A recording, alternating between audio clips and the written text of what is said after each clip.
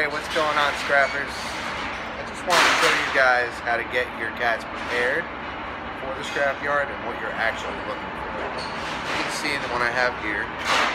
It's cut both sides. You can see into it.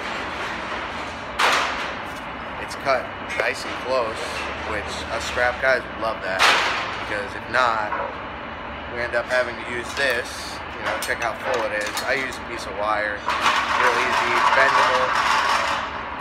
So I can tell how much of the actual brick is left in the cat. Some are full, some are half, some are a quarter. Prices range and how full they are.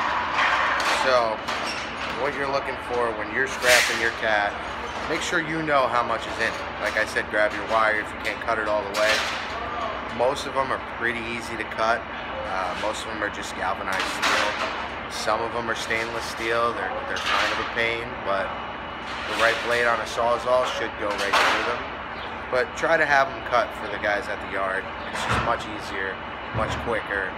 You see right in. Cut it.